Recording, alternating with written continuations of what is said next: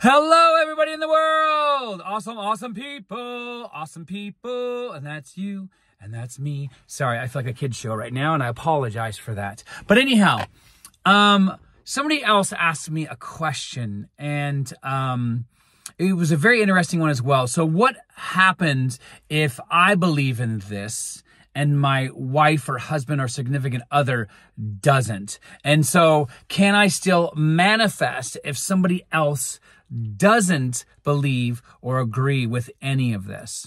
Okay. So I think it's an interesting question. One, because it fundamentally really borrows from this idea that somehow there are outside sources of power. Okay. And there's no outside source of power except if you believe there's an outside source of power. Okay. So that's very key. So Neville says it a different way, right? He says there's no belief in loss except the belief in loss, right? So that's all we get. And this applies to this. There's no belief in any outside power unless you believe in an outside power. So what is that saying to this question? Well, if you have somebody in your life, and it could be family members, it could be your bestie, it could be anybody, and they're actually sometimes maybe even to the point where they're completely disagreeing with you, right? Can they either impact or influence your manifestation? And the answer is yes and no, okay? Yes to if you believe they can, because then you've given that power to them. Okay. So even back to the original question is, does somebody else that I'm spending my day with, my life with, my everyday choices with, can I somehow, right, be impacted by their disbelief? Yes, you can.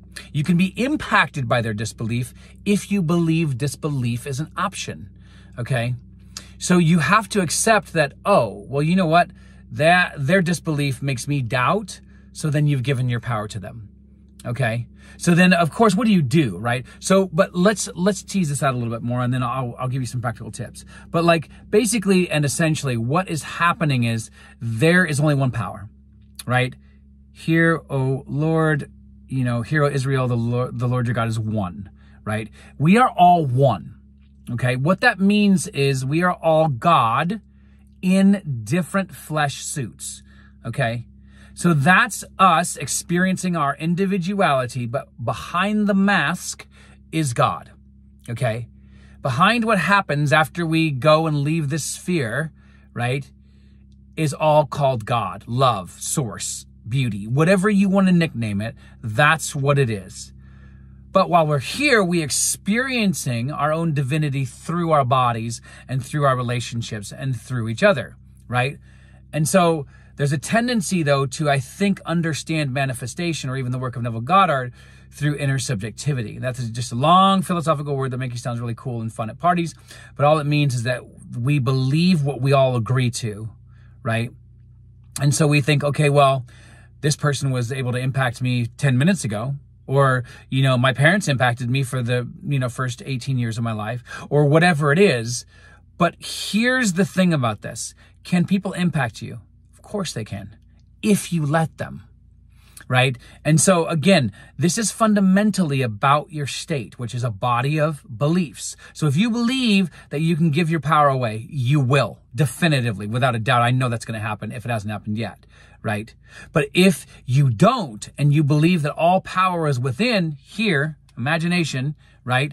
And that you can't lose that power, and no one can take it from you unless you give it to them, then you realize that no matter what's going on outside of you has no power unless you animate it, right? Neville talks about animation, and I'm going to do another YouTube on animation and break it down for you. But the idea of animation is that your beliefs give life, like as if they were just full on like balloons that weren't blown up, and you've given them life, and now they're balloons floating in your world.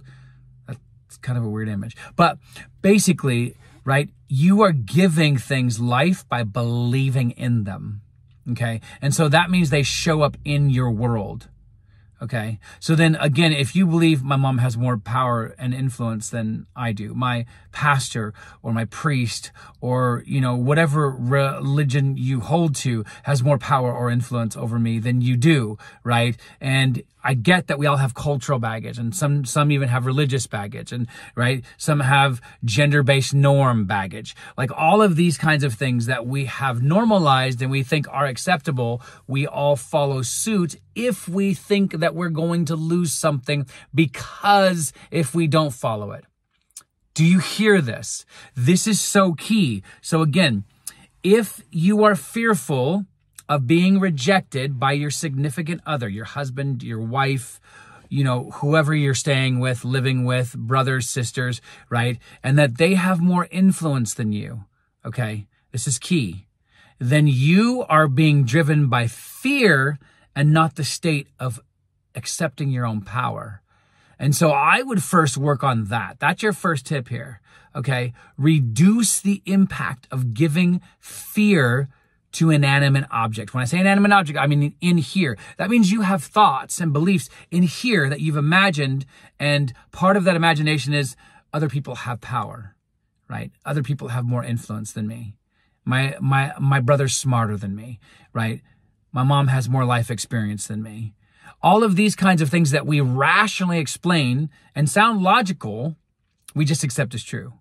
And so, again, the same with our husbands and our wives and our spouses, right? And whoever we're staying with, our imaginary friends. I don't judge, but just whoever you're with, if you are imagining, giving meaning to and here, accepting beliefs about, right? If you're giving power to them, then yes, they can definitely control and modify and change and alter your manifestation. So again, this is not just about, I don't really like the word self-esteem. Even though I'm in that field, I don't believe self-esteem exists. But I do believe that you can spend time with the inner self, okay? And the inner self is where you want to be spending most of your time with anyways. So, religious people call it having like a quiet time, right? I would encourage you to do this daily for a minimum of 20 minutes.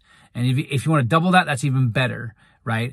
And some of that would include that you just sit in the imagination. Don't add labels, don't add desires, don't add wishes fulfilled. Just be in it and feel the power. And then realize at the very end, the only thing that you want to say is, this is me. Sorry, I sounded like a Hugh Jackman movie. But basically, I love that song. But I mean, like basically you want to sit in that power. Right? And then after that, after you feel it real, like that power is you, then create the scenes, 3 to 5 scenes where your husband or your wife is celebrating your belief system, is on board with it.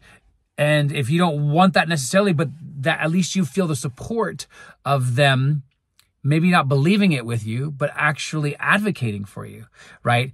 If that's not what you want. Some people want them to have difference of opinions, and that's fine as well, right?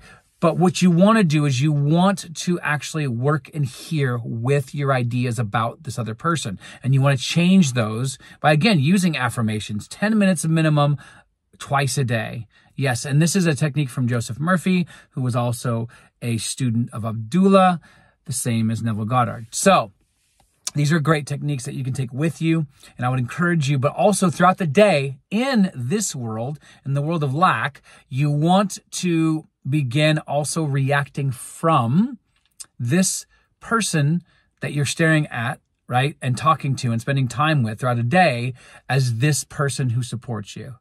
It's going to be hard at first. I get it. It's going to feel like you're like an imposter syndrome, but you have to act that way, right?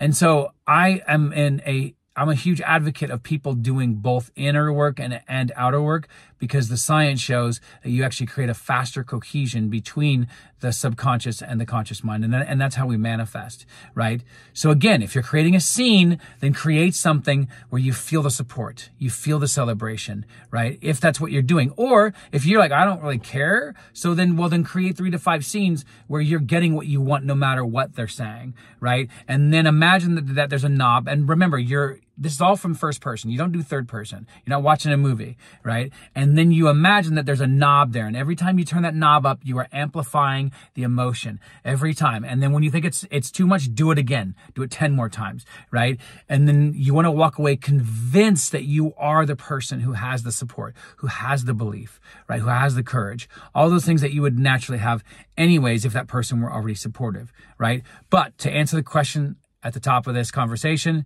no, you don't need the other person to believe or even support you, right? You need to find all of that in here. And you can, 100%.